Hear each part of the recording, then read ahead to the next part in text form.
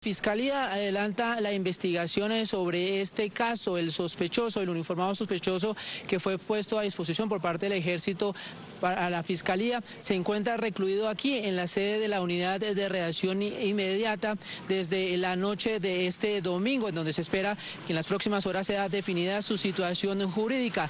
La Defensoría Pública ya le asignó en este caso un abogado de oficio para que pueda enfrentar este proceso que en este caso podría enfrentar presunto abuso carnal abusivo en una menor de 14 años. Los hechos ocurrieron durante la noche de este domingo en esta sede militar, adscrita a la Brigada 13ª del Ejército en Puente Aranda. Según los investigadores, el uniformado sospechoso se encontraba de guardia y observó a un grupo de pequeñas que jugaban con sus patines en la unidad de residencial vecina a la sede militar.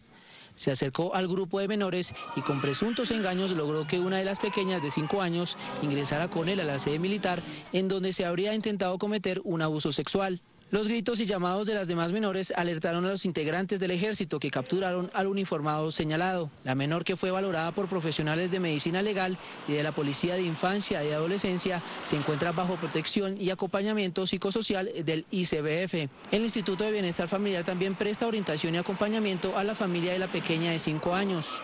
El sospechoso, que ya se reunió con un defensor otorgado por la Defensoría Pública, se encuentra detenido en las celdas de la URI en Puente Aranda, a la espera que le sea resuelta su situación judicial.